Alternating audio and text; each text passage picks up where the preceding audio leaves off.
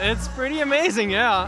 I didn't expect to get on the podium here. It was definitely a heavy competitor field, and the jump was really good. So everyone was landing heavy tricks. So I just went for it.